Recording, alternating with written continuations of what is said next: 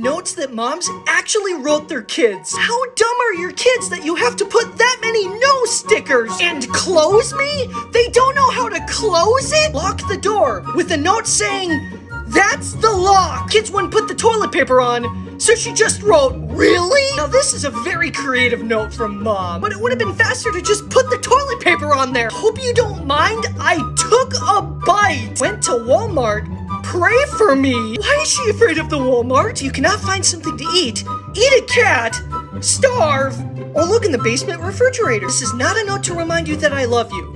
We just have no napkins left. This juice box does not have a straw. It's a test to see if you can survive in the wild.